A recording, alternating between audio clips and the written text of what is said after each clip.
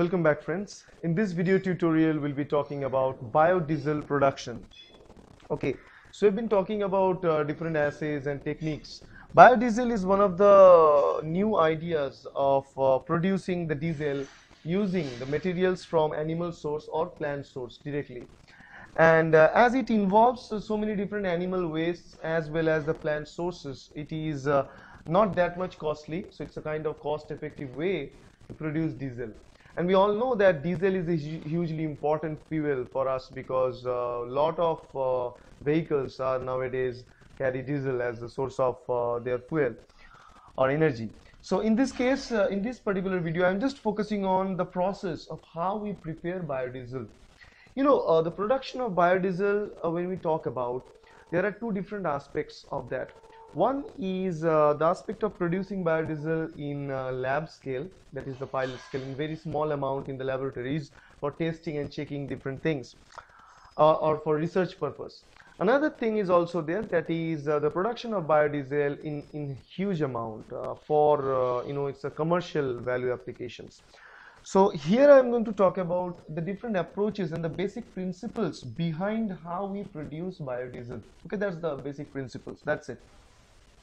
So in this case, we'll be looking the process that can be used in both lab-based processes as well as the commercial processes. But for the commercial use, you need to use a different approach than the lab approaches.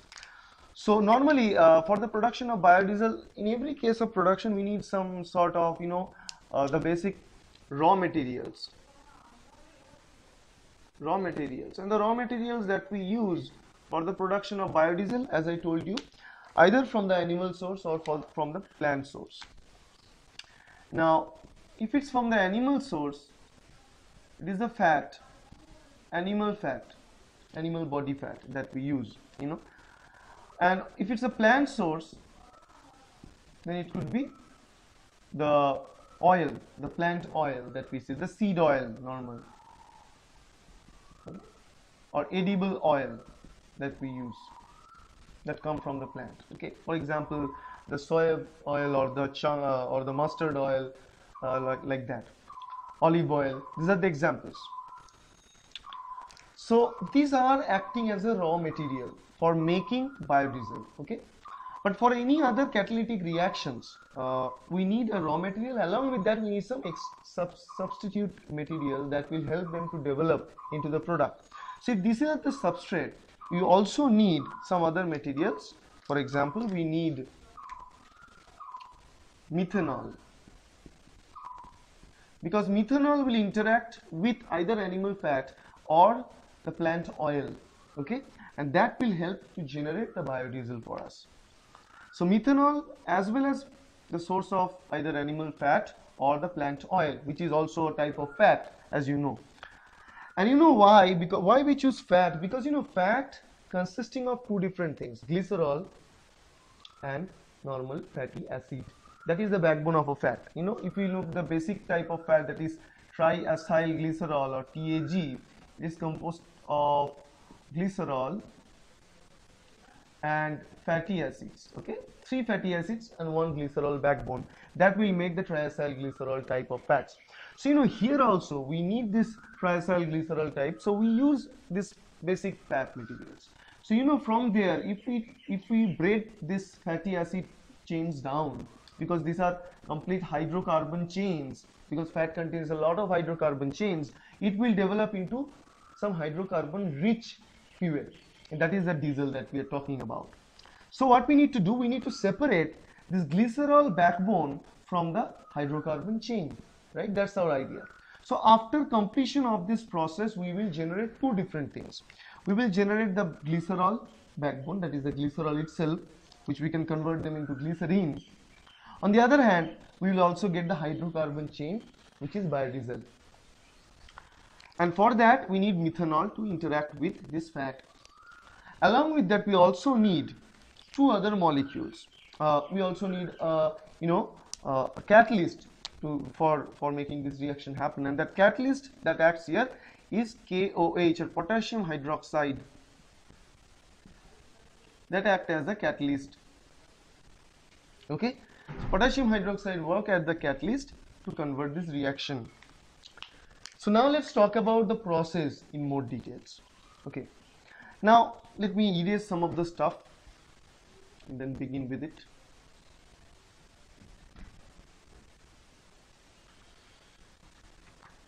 Let's start with, there are different chambers for this reaction to occur properly. If we begin with this one,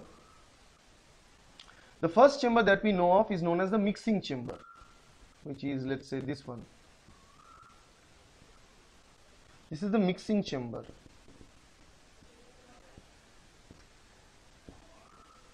Where we mix all our raw materials together. The second chamber, which is adjacent to the mixing chamber, is the reaction chamber, which is the heart of this complete biodiesel production unit. This is the reaction chamber, where the actual reaction of making biodiesel takes place, and that is known as transesterification. It's known as transesterification reaction. Okay, so we begin with this. Then we have the heart of the reactor chamber, and then after that we have the separator chamber. Okay. Let's draw it like the column. It's a separator chamber, and in the separator is also known as purifier, because the biodiesel that is produced in the reaction center, we need to purify it, and separator does the purification, and after the separation is complete, we have our biodiesel.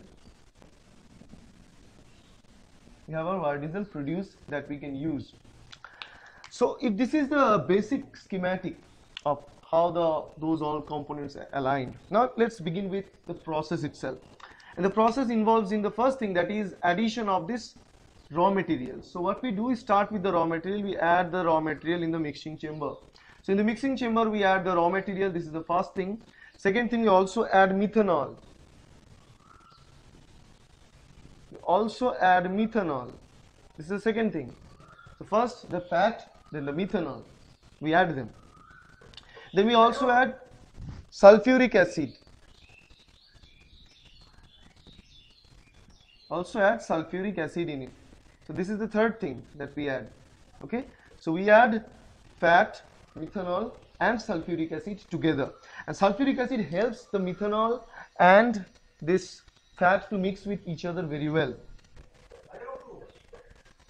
Okay, so this is the first step of mixing everything in the first chamber. Once the mixing is done, then the mixed components are transferred to the reaction center, that is the reactor. So it will be transferred to the reactor. This is the second step of the reaction. So once this material are transferred to the reactor, because in the mixing chamber we need to mix them thoroughly. That's the idea, because we have this blender thing, the paddle like thing, blender, it rotates and mix. Okay, then these things are inside the reactor, and in the reactor we add methanol. Along with methanol we also add the catalyst, that is KOH. We add them together again. Okay, in some cases, in some reactions also, you will see in the first mixing chamber they don't add methanol, instead they add sulfuric acid and fat only there. Okay, now here once everything is put inside this reactor where you have methanol, KOH added and the fat is also present. So the three major materials which are involved together, and they will do the job, because once you add KOH, it will facilitate the reaction and the production of biodiesel. So here after this process is done, the biodiesel is produced, the crude biodiesel is produced, which is also containing some methanol content, which also contain some other glycerol backbone components. So it's an impure biodiesel that is produced. Now that biodiesel is brought from this chamber to this separator. Now in the separator, the job of separator is that there are two different sensors put inside the separator. Those sensors sense two different gradients. One is that, the glycerol that settles down to the bottom, while the diesel content floats on the top. So here, if you see, the diesel content will float here on this top, and at the bottom you will find the glycerol. Obviously the diesels will be produced more, then the glycerol is placed on to the bottom. This is the glycerol content, and those two sensors help this distinguishing to possible. Okay, and then once this thing is produced, then we have another counter chamber attached to it. We definitely need another counter chamber attached. That counter chamber deal with this glycerin. Okay, let's say from here this counter chamber will drag all the glycerol that is produced, all the glycerol that is produced. So now this chamber contains glycerol, where we will add some other molecules and convert them into glycerin. Okay, we convert them into glycerin. On the other hand, the other chamber will take rest of the biodiesel content and it will be further purified. It will be further purified before taking it and using it. Okay, because this is also important. So once biodiesel is produced, we separate them, and after the separation we get a layer of glycerol to the bottom, we get a layer of biodiesel to the top. We take the biodiesel out, we purify it, and then we use it as a biodiesel, as a fuel, as an energy source. On the other hand, from the bottom we also take out the glycerol, we convert them into glycerin, we also use that. Okay, now during the purification of glycerin from the glycerol, because you know this glycerol will also contain some methanol. So what happens here, during the purification of glycerol, some methanol also produced, or some methanol related byproducts also generated. Now those methanol attached byproducts that are generated can be used as, you know, fertilizer in the field. Okay, that things can be done. So this in a sense is a production of biodiesel. Okay, so we start with animal fat or plant fat, that is the raw material. Then we add methanol to it, we add the potassium hydroxide to it, and then it converts the fat content into biodiesel and as well as glycerol. So once the glycerol is produced, we take them out, biodiesel we also take them out, we purify them in two separate chains, two separate dimension, and we get our products. So this in a sense is how we produce biodiesel, and I hope this video helps you to understand the biodiesel production. Now why biodiesel is important, as I told you, the source is something like plant materials, or the source is also animal waste like fat, okay, from the body. So this could be a good way to restore the situations like using some waste materials there. So the cost will also be nominal, as well as there's a good way to develop some diesel, which is an energy source we can use as a vehicle fuel. Okay, so that's why it is an important technique, and it's being done for quite a long time now, and we've been producing biodiesel also. Okay, so you can check them out in different stores. You can get some of the biodiesels because it's been suppliers out there in different countries in the world, including India. So that's it. If you like the video, please hit the like button, subscribe to my channel to get more videos, and definitely share this video with your friends. Thank you.